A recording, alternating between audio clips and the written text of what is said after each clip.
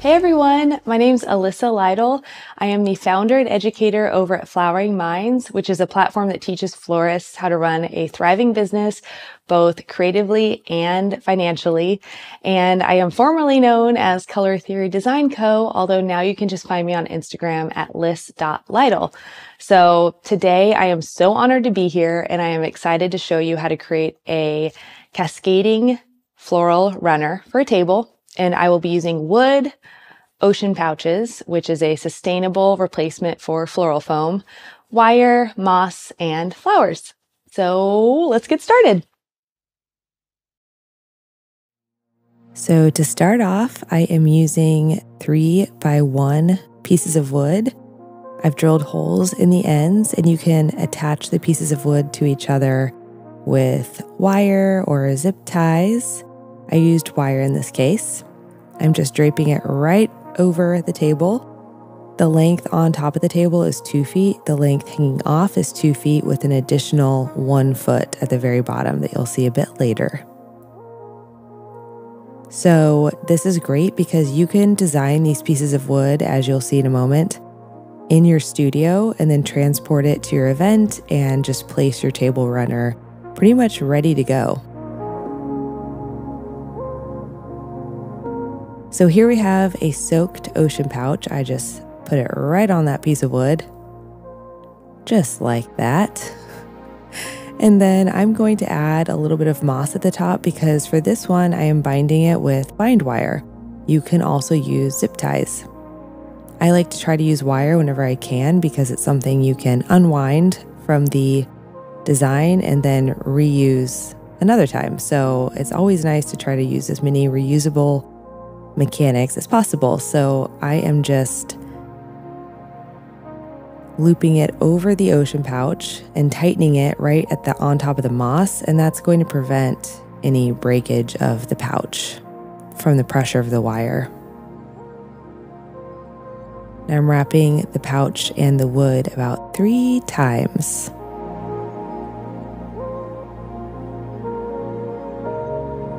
You want to make sure you get it really nice and tight because as you add flowers, you'll notice that everything gets looser, starts to shift. So you want to make sure it's starting off really, really tight right from the beginning.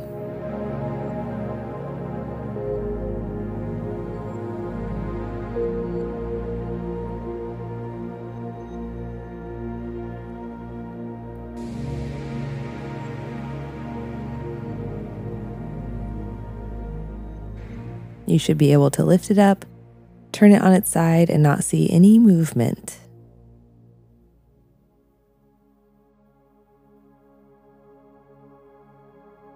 And voila! So I have attached 3 to each piece of 2-foot wood. As you see, I do have that gap in there on purpose. So the one I'm designing in right now is a little bit further from the other 2 because I like the designs to have a feel where they're not just like one big chunk of flowers. I like it to feel like there's areas that are more sparse and that there are areas that are more full. So to start, I really wanted to make it feel like there was just a pile of thistle on the table. So I'm utilizing the OshunPouch to keep the thistle in place while trying to create kind of a pile-like feel with the thistle. I think this is a kind of a cool look that is trending a little bit, and I like to combine it with a little more classical design with the rest of the flowers. I love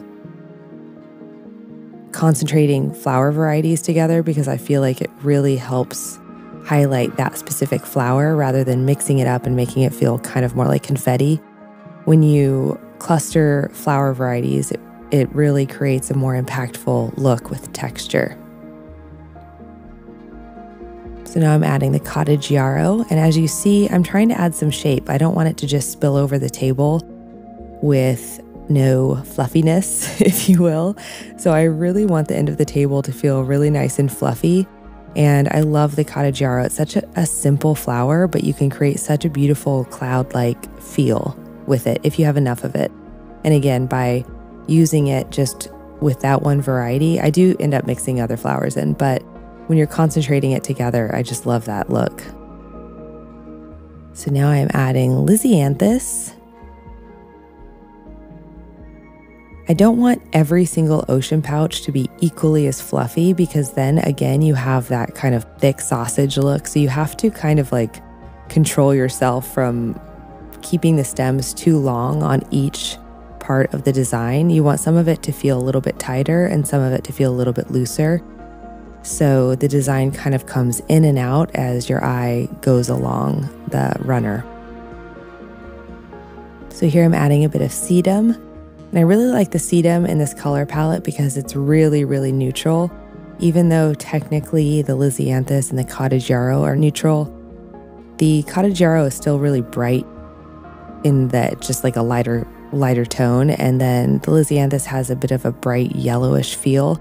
So I'm loving how really neutral the Sedum is. So I'm going to mix that in to kind of tone down some of the bright tones of the Lizzie and the Cottage Yarrow. And again, as you see, you have to keep it kind of tight as you are hiding the mechanics, but as the design goes on, you can make it fluffier and fluffier and feel more airy.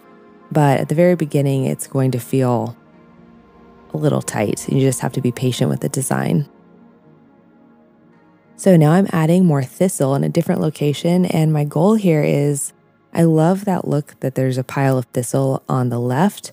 And now I want to add another touch of Thistle, but I don't want it to be symmetrical. So I'm making sure it's on a different level. It's a little bit higher. And I still want to give that concentrated feel that it's kind of piled up there rather than being really airy.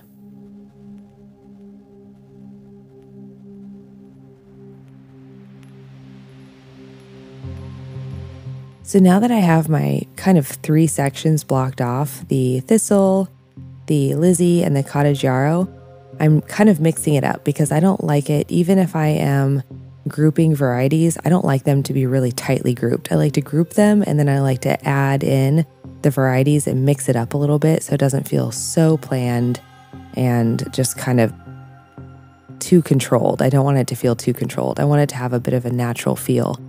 And that is why I like to group them in the first place, because varieties in nature, obviously they do grow where they're just clustered by variety, but then you also get like the intertwining of things as they grow wildly amongst each other. So I really like to group varieties and then kind of mix it up a bit. Now here I realized I felt like it was way too flat across the bottom. The depth of the flowers going across was all the same, so it was creating a really straight line. So I brought out the Thistle, so it's kind of coming towards us more, and then I brought out the Cottage Yarrow. I left the Lizzie where it was because if I bring it all out, it will all be a straight line again.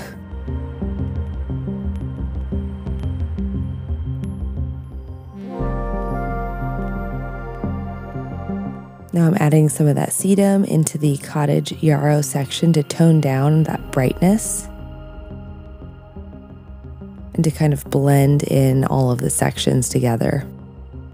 Now we have the cascading section, voila! And this is when I work on my knees and you get to see me try to get up and down over and over again. But here I am again starting with the Thistle. I want to create another feel like there's a little pile of Thistle at the very bottom, so I'm starting with the very tip.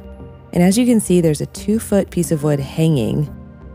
And then connected to that, there's a 1-foot piece, which is what I'm working on now, that kind of creates a bend, so it's not just a straight piece of wood.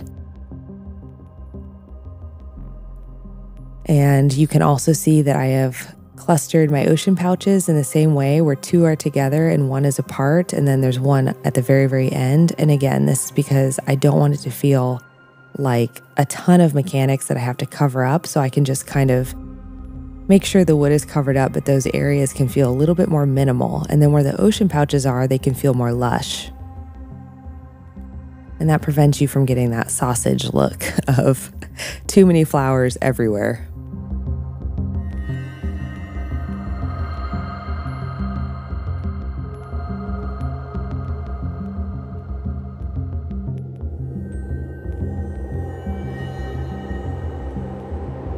So here again, same thing. I like to kind of add flowers by section. So I'll add large numbers of the same variety at a time. So I'm adding a Lisianthus section up at the top to kind of meld it together with a Cottage Yarrow.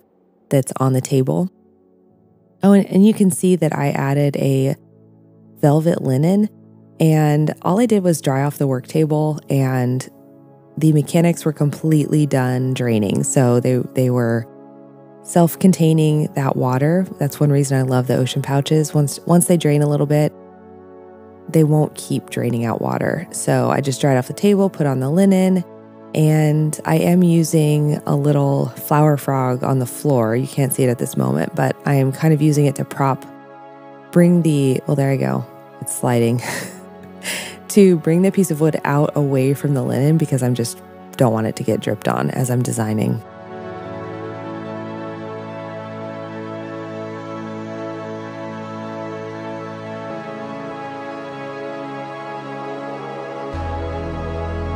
So here I am blending the Cottage Yarrow and the Lizzie at the very top, kind of making it feel like one piece rather than two pieces. And I'm creating a really, really airy section, which, oh my gosh, I just am loving this Cottage Yarrow. It's just like in really good condition. I love finding standard flowers that you can create really beautiful installations with. Another one that comes to mind is stock. I love doing this with if the stock is the right color, you can create really beautiful cloud-like installations with just a lot of stock. So any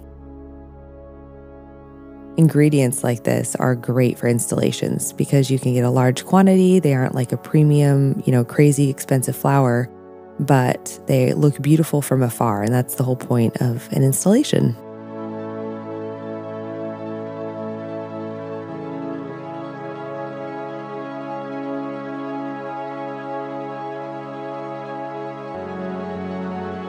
So now I'm adding that section of Sedum.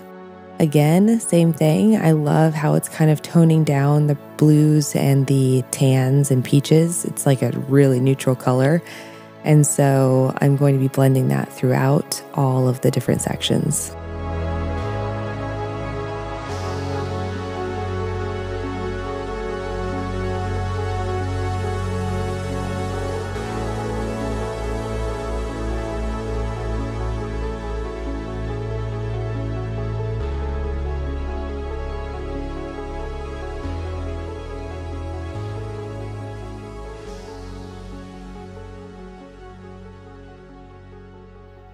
So here I am adding Thistle. I want to kind of blend it into the rest of the flowers because even though they're really concentrated together by variety, I still want it to feel a little mixed up, like I said earlier. So now I'm adding Thistle in throughout the Cottage Yarrow and the Lisianthus. And lastly, I am just covering up mechanics. So I'm putting in really, really short pieces. The important thing about when you're covering up mechanics, if you really love how the design looks, but you have mechanics to cover up, you need to keep in mind that the stems need to be fairly short because the more you add to cover up the mechanics, the more your shape will change. That design you love kind of transforms and disappears. So I am very carefully covering up the mechanics without overdoing it.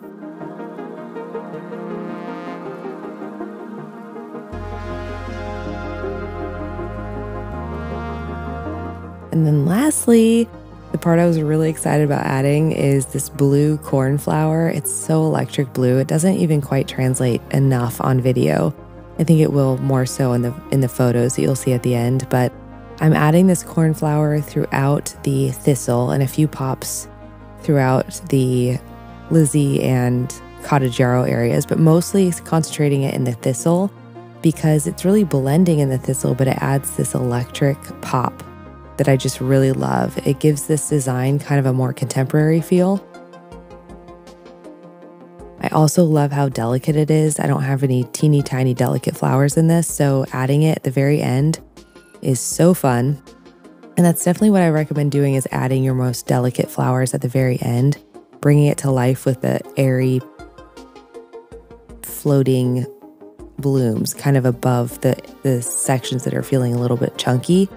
And so I am just adding it at will. And you can see those vibrant sections of Thistle like really coming to life with those pops of blue. So there you have it. So this is the very top.